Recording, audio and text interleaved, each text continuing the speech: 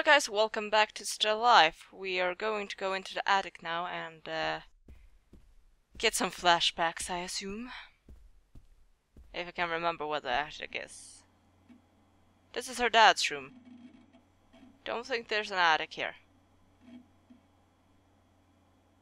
It's the sound of a computer though, so that's always something. Dad's room? Why the hell would I go in there? I don't know, 'cause you love your dad? I don't know. Oh my god! What the hell is going on here? It's enough to... Oh god. It's enough to get seasick, I was about to say, but that doesn't really... I don't know why, but I never liked that painting. Oh, it looks awesome. You have weird taste, woman. Now, where's the attic? In here, I think. Ah, yes, the trap door to the attic. I can't reach it. What was the trick to opening that thing again? An umbrella? Because I do remember something from it. Ugh. Creepy. Well, here's dark. Perhaps light the thing up. Oh, creepy. Creepy atmosphere and creepy sounds. Reminds me of Silent Hill 2. I think it was Silent Hill 2. Yeah, it was. Alright, this combination. Wait.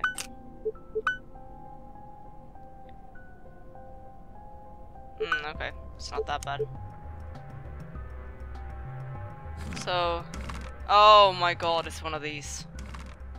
Oh my god, I hate these so much. Oh, I hate thinking. Thinking's the best.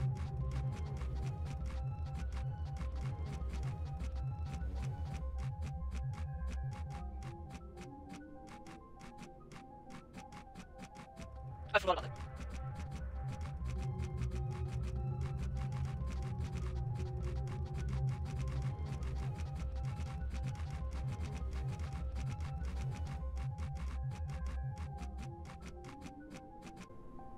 Yay! I made it! I have no idea how, but I did it. That was literally no thought behind that whatsoever, in case you're wondering. I think there's like a cutscene. Well, obviously this is a cutscene, but I think there's like... Prague, 1929. 2 years had passed since the strange case in Paris. I figured I'd best leave town and come here. Quieter, or so I thought. The case in Paris had stirred my passion for PI work again. I had to let go of my dream of being an artist. It wasn't bringing in as much dough as being a private dick. In all, there were 5 dead and 2 unaccounted for. So far, all the victims were prostitutes. I didn't know if I would take the case. To my surprise, this cop Skalnik had no beef about me snooping around his crime scene.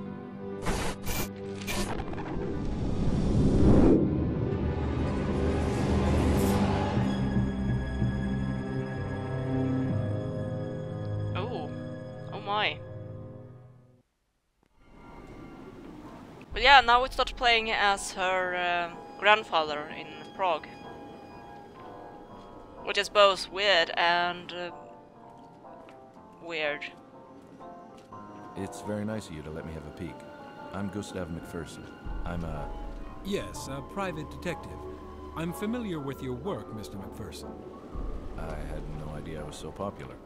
I've read about your case in Paris and the one in London. I'm Inspector Skalnik of the Prague Police. Alright. Is this the 5th victim? Yes, she is officially. Supposedly, there are 2 missing. Supposedly? Yes, well, you know these women. They come and go, often without telling anyone. And then they show up again like they never left. So I don't bother with disappearances. So you only bother when they turn up like this? I see. We have a knight in shining armor. If you want my advice, Mr. MacPherson, you'd best return to the usual missing person cases or husband cheating mysteries. This is a waste of your time. I How think so? you've just convinced me to take the case. Really, Mr. MacPherson? The press will not even cover this story. No one wants to know about dead prostitutes. If they do write about it, it will be about the killer and the number of bodies and not the actual victims. The pimps care even less. They force their women to work even if there is a killer loose. No one wants to sit at a dinner table and talk about this. There is no glory in this case. Like I said, you should stick with what you know. Shut up. I'm not gonna. Do you mind if I ask you a few more questions? Not at all. Seem Were like all the a victims dick, prostitutes? so I guess you do Yes. mind. Is the cause of death the necklace on her neck? Of course it is. So it's Right. not the multiple stab wounds to her chest. No, well, we aren't really sure. Does she have any other significant wounds on her body? Yes, she has scars on her forearms and she is eviscerated. Eviscerated?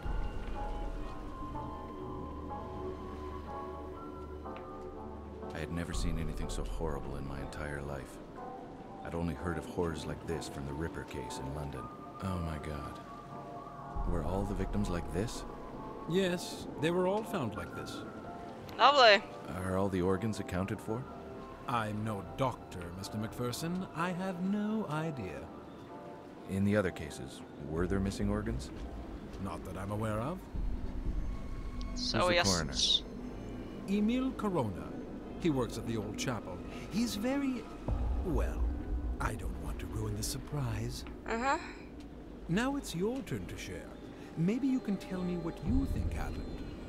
I think you're right about the cause of death. That slash across the neck was definitely it. Stabbings to her chest were done before the final blow to the throat. The defensive stab wounds on her arms reinforce this theory. What's bothering me, though, is the lack of blood at the crime scene. This probably indicates that she was murdered somewhere else, not here. Well, Mr. MacPherson, I don't want to be rude, but... You have work to do, of course. Thanks for sharing. It was nice meeting you. it was nice meeting you, too. I had Why? a feeling that the cooperation between Skalnik and me had just ended. He was testing me for some reason.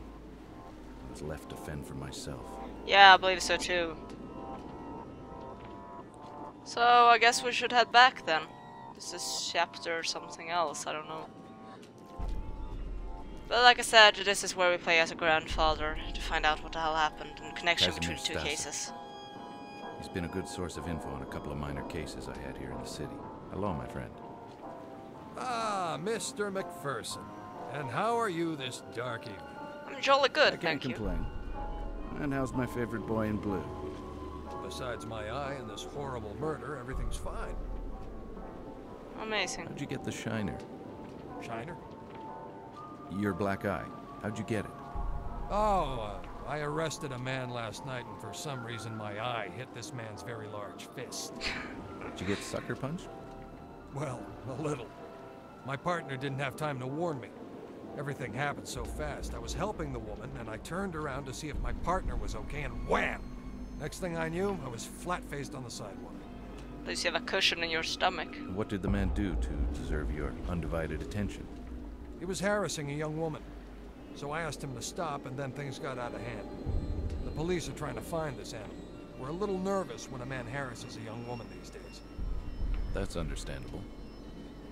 I imagine you don't have anything more to give me? Probably This not. time, I'm afraid I have nothing for you, my friend. Everyone is more or less at a loss. You don't mind if I ask you a couple of questions anyway. Of course not. How long has this been going on? It started about 3 weeks ago. You didn't hear about it until now? No. No, I wasn't in town. I just got back. I was working a case outside the city. Someone called me to see if I could come back and help. Ah, the very beautiful Miss Ida Skalikova, I presume. Good guess. She's worried for her friends. I told her I'd see what I could do. Can Okay. you tell me about your new boss? Inspector Yuri Skalnik. He was given the case and got temporarily assigned to this district. He has a good reputation, but he doesn't share much information with us. He keeps to himself a lot. Understandable. He doesn't trust you? Honestly, I don't know.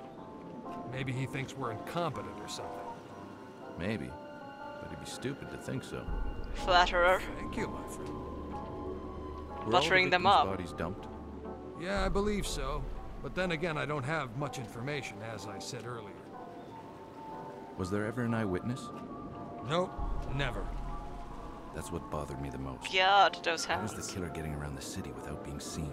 The sewers? Well, I should leave you to your work, and I have to see my client. Thanks for your input. You're welcome. Be careful. Will do. Bye-bye. Oh look, 2 young women. Let's go there. My Ida. The best gams in all of Eastern Europe. She's my angel and the love of my life. I met her on a small case I was working. She used to dance in the neighborhood cabaret. She was involved with the married man I was following. It was love at first sight. Hey, look at you all dolled up. Hi, sweetheart. I don't like it when you call me that. I didn't call you a doll. I said that you... Never mind, I'm sorry. Good. Now have you talked to that useless inspector?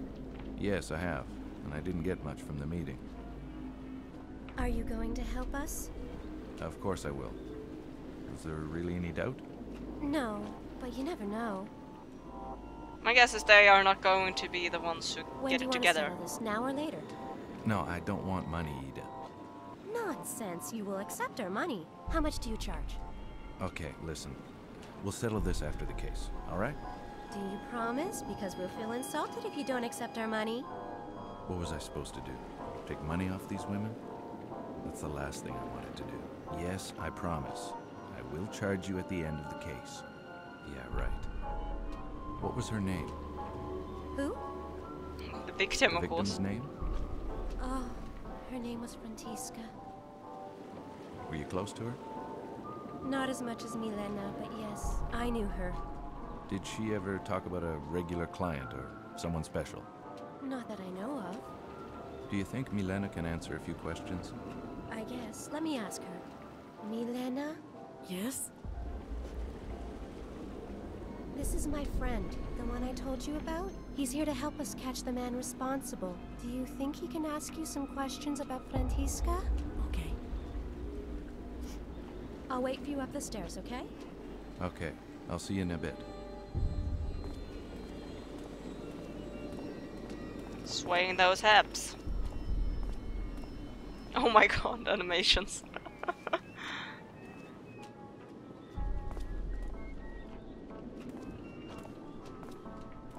Hello, Milena. My name's Gus MacPherson. I'm here to help stop this from ever happening again. I thank you, sir.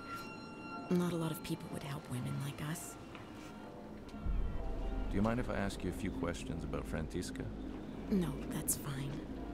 I was gonna say, no, I don't want you to ask anything about the woman. How long have you known Frantiska? Well, I've known her for a long time. We met in the orphanage when we were just little girls. Her parents had died in a terrible accident. We became very close. We both left the orphanage, never to return. We never liked the sisters. Ever since we left, we tried to survive in the streets, even changing cities. But we kept coming back here. Did she ever talk about someone new or special? No. It was not her style. Frantiska would rarely take new clients. She had regulars and enough to allow her to survive. She would only take complete strangers if she absolutely needed to. Apollina is more like that. She always has a new rich client. Did she ever have a client that had been violent with her? No. She only had clients she trusted. How about you? Have you had any trouble with any of your clients? No, I'm like Frantiska. I have only regular clients. If I'm on the streets, it's because I'm keeping my friends company. Were you close to any of the other victims? Well, there is one that was a common friend to Frantiska and me. Her name was Agnieszka. No one's found her. She just disappeared one day. We honestly don't know what happened to her. And I knew the others only on a professional level. I'm sorry if I'm not talking, but I'm kind of in a rush to get this done. Did Agnieszka ever complain about any clients before she disappeared? Or did she ever talk about leaving? Well, we all talk about leaving. Who wants to live their life like this? But she never complained about anything. Agnieszka was like Apollina. She took on many clients. She left town a lot, but always came back with a broken heart. I hope she did find someone and left this place. Where can I find this Apollina? She usually works the park. Rare are the girls who are allowed to enter it. She's very protective of her territory. That's what she calls it anyway. Frantiska and me were allowed in because Apollina knew we didn't take strangers and pretty much had our own regulars. Anezka was Apollina's good friend, so she was allowed too. So we all kept each other company in the park. Maybe Apollina knows where Anezka is. I don't know. Well, thank you for answering my questions. It was a pleasure to meet you, even under these unfortunate circumstances. Well, it was nice to meet you, Mr. MacPherson. I thank you for trying to help us. Trying? I haven't even started yet. If I have any more questions, how may I contact you? Usually in the park. Again, thank you. Alrighty guys, I think that's going to be it for this episode. I'll see you in the next one, and I'm sorry if this was a bit long. I'll try to cut it down so it's not like 20 minutes long. But anyways, I'll see you in the next episode of David Is a Make. Bye for now.